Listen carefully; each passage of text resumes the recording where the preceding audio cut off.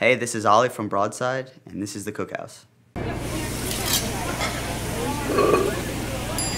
Order up!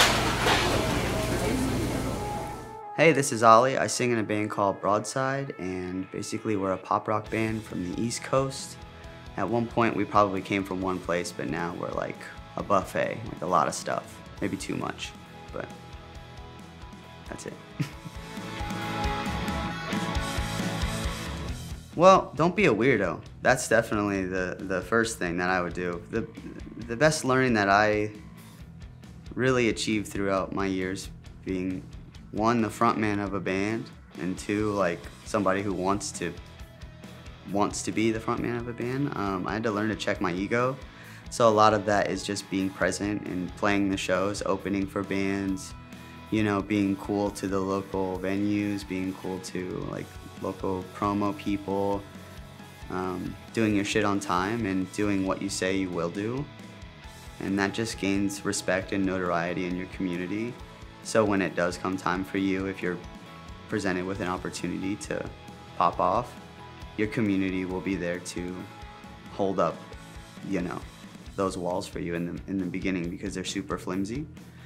So, you know, if you got, say, a couple hundred kids going to bat for you hard, one, that helps your early marketing, and then two, that helps your early branding, and obviously it helps you look, and it says a lot about you if you can have a local fan base in 2021.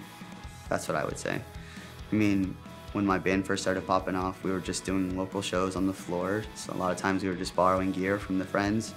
Be like 7, 8 bands on this house show. We'd play at like 2 in the morning sometimes, but the 8 people that weren't blacked out, they were there at every other show after that, you know, and then 8 becomes double that and double and triple.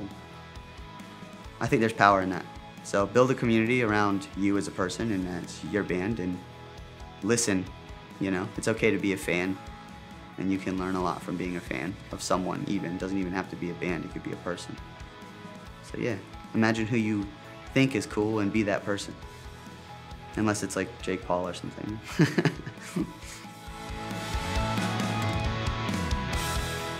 So I find that the best way to get anything done is to have someone else do it for you.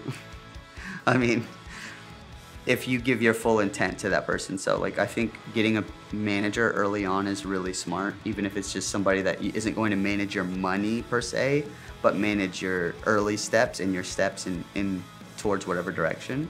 It's almost just like having like a family member say like you go to them like, hey, I just got accepted into this, or I just got this job, or, you know, Barbara Lee is pregnant, what should we do? You know, you would respect their opinion.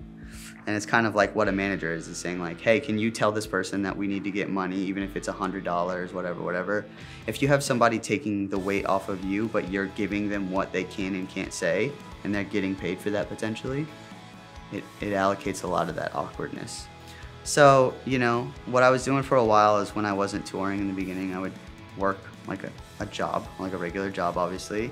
And throughout the week, I would say, okay, I'm not gonna buy lunch today because this is gonna be lunch on tour. You know, like that sort of weird thing you have to do when you're broke, but it is what it is.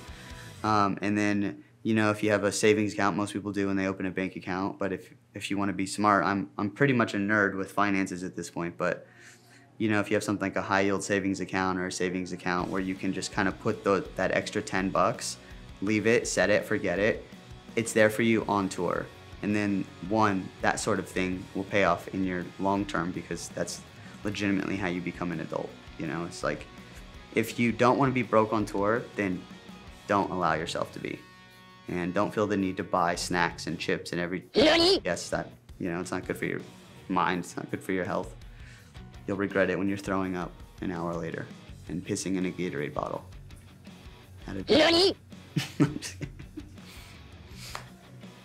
But yeah, just budget. It's really no secret. Just don't be dumb and try to save up your money, and know if you have a whole account with money in it that you know is gonna get spent, imagine what it feels, and you spend it on the wrong thing, that hurts, right? Save my money. But imagine what happens when you spend it on the right thing. Millionaire, baby. Tony Robbins. Well, I am a just a diva, over the top person. I gotta be clean, minus this very nice fat beard I got going on right here, very thick and full, like a real burly guy. But no, so basically, it's gonna get nasty. You're gonna have to shower in the sink at Walmart, okay? You're gonna be taking baby wipes to the bottom of your feet saying, would anybody buy these on Depop? I'm just kidding, but it'll cross your mind. No, it's really just like, so with the mask thing, it's funny, because I've been wearing a mask on tour this entire time.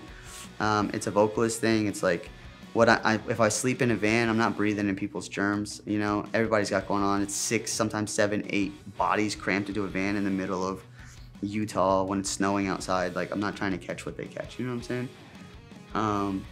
You just gotta protect yourself. So I wash my body there. I work out every single day, because it's just, as a performer, it's good for that, but also it's just good for my mind. It gives me something to do. And drop that shame, and when you get a shower, don't be stupid. Like, there were many times in the beginning when we'd be on tour with a cool band and we'd finally save $70 to go get a room, and we'd go in the off day and they'd be like, all right, this band's going to Applebee's. Do we want to go to Applebee's with them? And I remember I did that a few times, and then I hung out way too late, came back, and just didn't get to shower. How stupid is that? Like, how dumb is that? It didn't get any further with that other band. And I was vegan. I can't even eat shit there. What was I doing? I was sucking sweet teas like a maniac. Hell yeah. And that's like, you should just have one of those. You know what's trending on like TikTok? Everybody doing the like van life thing. Everybody's like, yeah, I want to go do this. And I'm like, it's sick that so many people are having this break free, bird out of the cage moment. But then like, they don't think about themselves like bucket or like the plumbing that they can't afford, you know, in their van. I just like to, I just like to think like, you got to break that down and become like the traveling like nomadic mindset if you want to live like that. I mean, it's essentially just a modern circus. That's really all it is. You know, you roll up, you unload, and you say, look at my show, peanuts, or whatever. I don't know, I've never been to a circus. What am I saying? What day is it? Should I leave? But yes, gym membership, sorry, there it is. Yeah, get a gym membership so you can shower every day. In a bucket. So luckily, I find that a lot of these like hubs and centers, especially like the bigger middle of the country ones, they're gonna have so many options. Luckily, we are living in a situation where like, if you have to, you could go to Burger King and get like a Beyond Meat burger or Impossible Whopper, whatever it is. It's not gonna be the best thing for you, but it's not marketed or sold as like a healthier option. It's just like an option for those people, right? And so, so like ethically and stuff like that, you can always navigate that by just knowing your diet, your body, one, and if you're really not down with like mock meat or anything like that, you know, just swing by a grocery store, save yourself tons of money, get a little cooler, one of those little coolers that like drip resistant or whatever, stow a bunch of stuff, throw it under your seat, and then it's all right there. It's no different than living at home. It's just living in like a much smaller, stinkier foot palace. But some people are into that. I miss experiencing new places. I'm kind of crazy in the sense of like, I get complacent wherever I go, and I get really inspired by new things and new people and new places, and I feel like not feeling safe enough to travel, one, for pleasure, and two, for my job.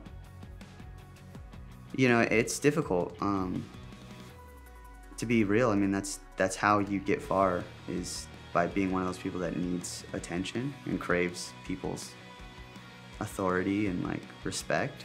So like when I can't present my art in front of that sort of audience, it goes a bit blurry to me, like what is my actual talent? I'm used to like that instant validation, and I've tried a bunch of things during this pandemic to try to get like cool on the internet, and it all fills me with such emptiness and such like dread, you know, because I'm like, this doesn't feel authentic. Some people react to it fondly, but I'm also like, this is so hard to do every day. I just want to go on tour and sing and cry on stage. And instead I cry in my bathroom in the shower. and it's not the same. I have so many good memories. All right, so I went to this place while we were in England, and we pulled off on the side of the road. My friends surprised me, and I was sleeping. I was in a slumber. They woke me up, and they said, look where we are. And I looked outside, and it was a giant castle, and I said, wow, this is beautiful. The guy said, our driver said, this is the Durham Cathedral. And I said, whoa. He said, yeah, they filmed like 13 Harry Potter scenes here. And I'm an absolute dweeb for Harry Potter, so I said, what? So there's a bunch of photos of me walking through the hallways of this, like the students would, and hanging outside of McGonagall's office. You know, just millennial, you know, geeking out about Harry Potter. But I mean, to be fair, at the time I was living in LA, and I saw these like movie places, like where Michael Jackson shot Thriller and all these, and I love that stuff. So to be in like a building that was hundreds and hundreds and hundreds of years old, and to them they were just like, oh yeah, they filmed Harry Potter here. It's kind of like surreal that they have buildings that are older than some of our country. And people are just like, yeah, Hermione Granger walked right there. And I was like, and also, Vikings died here maybe, I don't know. All right, the craziest thing that's happened to me on tour was I got strep throat and I didn't know. And I was on tour with a band called Silverstein, and I was singing every night for like 2 weeks straight. The tour was like 2 months long, so it was a pretty long one, or it was spread out or something weird. And obviously, different type of crowd, they expect a vigorous performance. So, you know, I had strep throat and I just kept taking like Advil at night, like some sort of crazy drug addict. And then I started taking cough medicine because I thought it was that. And it just kept numbing and numbing and numbing. And then we had our show in LA, and I went to go sing. And I sang perfectly that night, and then I got off stage, and my fiance looked at me and she said, that was great. And I said, and I was halfway through a tour, and my voice was just gone. It's like, I was on stage, and I was like, damn, I sound good. Like, I knew that cough medicine was working. And then I went up, and I just basically just had grinded it down, and the callus had just gotten so gnarly on my voice box, on top of the strep, that they had to give me like an antibiotic, and I was out for like 2 days and missed like 3-4 days of tour. But I know you're probably expecting me to say something fun, but that shit taught you so much, is when I was like, that alone made you want to be like, I'm gonna do 1,000 push-ups every day. I don't want my body to ever embrace any sort of sickness again. Because that's embarrassing, you know, being up in front of like 800 people and you're like, give my all. And in the back of your head, you're like, it's that damn cough medicine. Nope, you're dying and you don't want to admit it. It's funny that it's like whenever you're having to you're sitting, you have to do something, sometimes It's crazy. Like I was like, oh, I'm healed. Like I literally went up to her and I was like, yeah. And I was like, and I just freaked out immediately. She took me home and went to the, I don't know, like a quick service doctor or whatever the next morning, and they were like, bro. You're I'm just kidding. I'm pretty busy. So I write poetry as well, and I've just been finishing up my second book. I released my first book like a couple months before the pandemic hit. And so yeah, I'm just finishing that. So I've been editing that and getting all that. I just started on the book cover process, so the fun process for me. Everything else is dreadful, minus writing it. So I've been doing that. I had a puppy, like week 1 of the pandemic. He's a miniature dachshund. He's a nightmare, but I love him with everything that I have. He just doesn't know how to turn off his barker. It's just like, he can't, you know, it's like he has to speak. I guess he learned from me. So I've been doing that. So much reading. I'm a big nerd. You know, I get into working out, I get out of it, in and out, in and out. 1 week I'm buff, 1 week I don't even care. Why even get up, you know? Oh, I got a PlayStation 5. Yep, like right at the beginning of this as well, like when they came out, and there's no games. Well, you know, I look at it every now and then and download whatever's free. So yeah, I've been doing a lot. Oh, and then I work with this program called Featured X. It's a company, and I just basically how it works is they serve as like a middleman for me to talk to bands, and bands can reach out and say, hey, we want to hire you for a feature or music video appearance, or like maybe work with a song. So I've been doing that. I think I've done like 6 features now in like 7 months. So that's a lot of work. And then we released an album in the middle of this.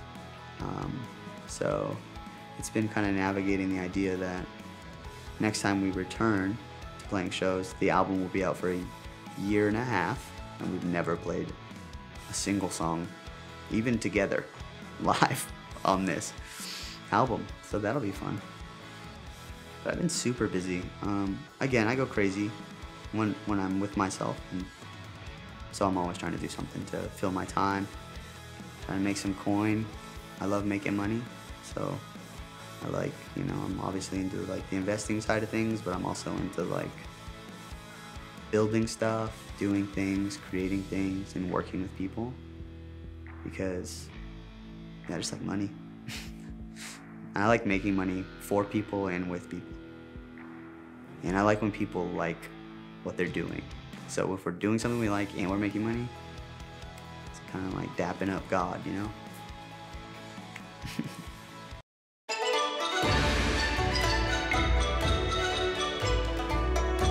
Okay, so I'm gonna go with Vans. They're just, if they're clean, they almost look like you're just rocking, like you're living your life in the best way. But if they're dirty, it's like you're down with the cause, like you don't care about your shoes, like you skateboard, you might stage dive, you might, you know, just partake in wearing a really dope, professionally American shoe. Man, there's nothing better than a clunky something that might last you longer than most things last you these days. Levi's and Vans. I mean, dream made in heaven. We'll go with Jonas Brothers. I don't really know enough about either to defend, but I know I get my by certain people in my band if I didn't say Jonas Brothers, so Jonas Brothers. Music. I turn up every time I clean my kitchen, when I'm working on my balcony, when I'm doing yoga. It's like I'm listening to music 24/7. It's almost getting kind of scary. When I walk my dog, he might even be trying to talk to me. He might even be speaking to me, and I'll miss that moment, you know? When my baby's gonna be born in the future, I'm gonna miss it because I'm gonna be listening to AirPod Pro 11s, you know what I'm saying? I'm gonna miss him crying. It's that important to me, music. Oh man, for sure Nickelodeon. I mean, that's where all the weirdos were born. You know, Disney, sure, great writing, great casting. They went on to do great things. But Nickelodeon was where's that like, hey, are you weird? Isn't this weird that we just want to be covered in this goo, all of us? Yeah, it's strange. So Nickelodeon, for sure. Come on, man. Bro, I would clean the toilets at Hogwarts just to go to Hogwarts, you feel me? Like, I would polish the shoes. You know what I'm saying? I would tell muggles, no photos. I would be the guy that stands outside the gate and says, no photos. That's what I would do, just to go to Hogwarts. And like, who wouldn't be? This sucks, bro. Put me in a place where I have a chance to be a snake. And a bald man. A month without the internet. I feel like I could use it. Depressed. And the internet is only just reminding you that this is how you fix your depression, or this is why you should be depressed. So yeah, maybe I should get away. Go live in my car. Like those TikTok people that buckets. Let's see, who's got Storm? No one? Alright. Oh, true? What about Mystique? Alright, let's rock with Avengers then. X-Men, ladies. Lightsaber for sure. I mean, yeah, I might not get close to him at all, but at least I'm gonna die with a lightsaber in my hand. That's so sick. Alien invasion, just so I could be like, I knew it, man. Like, I knew it was weird when I was driving through New Mexico. I knew it was weird when I looked up at the sky and it winked at me. when I was 11. Aliens, bring them. Take me home. Okay, to have diarrhea or to be constipated. To be constipated, man. I've talked myself out of a lot of stuff, you know? I could probably meditate my way through some constipation. But diarrhea, it's so embarrassing. You're just a lifeless, wet person. You're just skin and bones at that moment. Just, your body's just extracting everything. It's just saying, you're so stupid. You can't even run your own skin, you idiot. Constipation. You're just kind of being like, I could, but nah, I can't.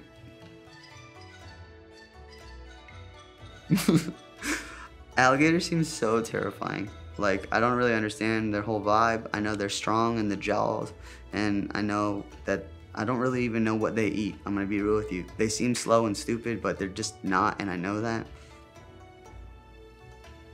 So yeah, I'll fight an alligator.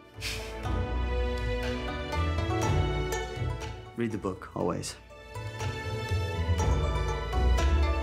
Oh, shower gel, bar soap? Bar soap, I mean, you're committed to, you know, a certain type of thing. And I'll tell you what, when I was single, bro, it is a lot easier to get someone to use your shower gel when they need to, you know, go to work the next day or whatever than it is to get somebody to use your bar soap. So fellas, let's just upgrade it, you feel me? Languages. Languages for sure. I realize when you go to another country and you can't, it's not charming to just be yourself and be funny if they can't understand your jokes. So imagine if I could be witty and funny and cute and charming in 10 different places. Seems a lot cooler. If you travel, I guess, right? No, that's important. You can brag to people. If you have a dad, you could be like, I speak 10 languages and you get $7 an hour, you know? Whatever, however your relationship is, you know? At Wendy's, it's fine. No shade to Wendy's. Just dads. Hey guys, once again, this is Ollie from Broadside. You can follow me everywhere online on any sort of thing that you have at Oliver Baxter with 2 X's. Oliver, B-A-X-X-T-E-R. And yeah, this has been the Cookhouse. Thank you guys so much for watching. Like, comment, subscribe, all that. Tell everybody I say all that. Please. And if you're gonna live in a van, consider everything. Everything, you know what I'm saying? Yeah, you might have tile in your 1-bedroom, 200 square feet loft, but your husband and your dog are shitting like next to you, reading your little poetry. That's it. I don't know. Thanks.